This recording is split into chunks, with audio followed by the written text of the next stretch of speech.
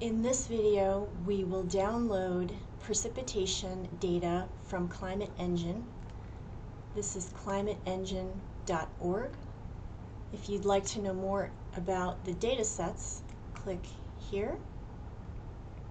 You can read about all the data sets that are used and how to use them. We'll go to the tool to download the data. Here you can take a tour for maps, for graphs. We won't do this today, but you should try this sometime. And the first thing we'll do is go from the middle of the United States to Southeast Asia. You can zoom out with the minus. You can also use the hand to move. And if you have a mouse with a wheel, you can press Control on your keyboard and scroll with the wheel. Okay. The Prevang province is here. It's the dotted white line. We can see the outline of it here. Below, we're a little close, so we'll zoom out. We're not getting a map layer, we're making a graph. So here, the time series calculation, this is important if you have more than one data set. So if you're searching for precipitation and something else, this gives you options for how to look at both data sets. We're just searching for precipitation today. So native time series, one variable. Region, this is how to search. You can use a point to choose a city. You can also type the city's name. You can enter coordinates, maybe for a location that's not a city.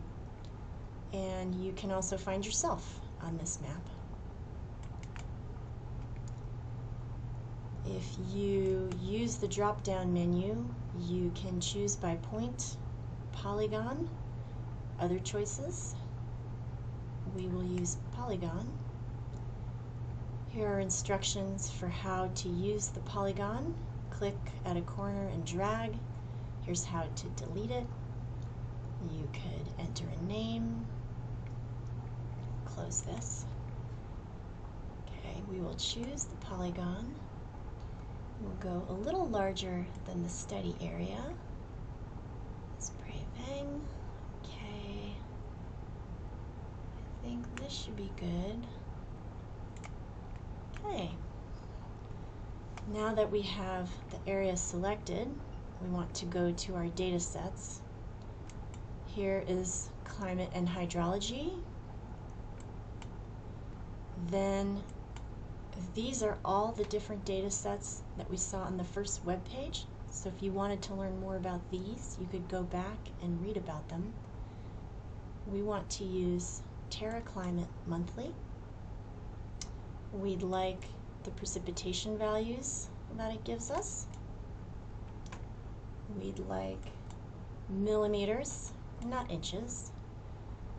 There's only one resolution for us to choose from. This is a 4-kilometer data set. And the statistic we'd like over the region is the mean. For the period of record, we'd like an average for the area. Averages are done in 30-year climate intervals.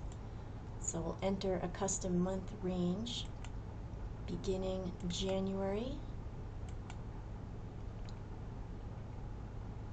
1980 and ending in December 2020.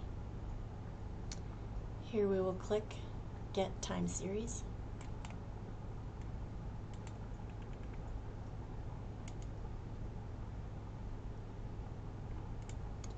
And here's our data. We can see there is a monsoonal pattern.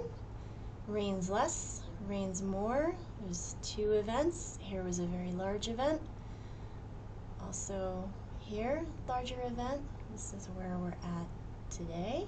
Well, December 1st, 2020. We'll download this as an Excel file and put this someplace you'll find it with a name that you will remember. You can call it Preveng or whatever you like. And this is how you download precipitation data from Climate Engine.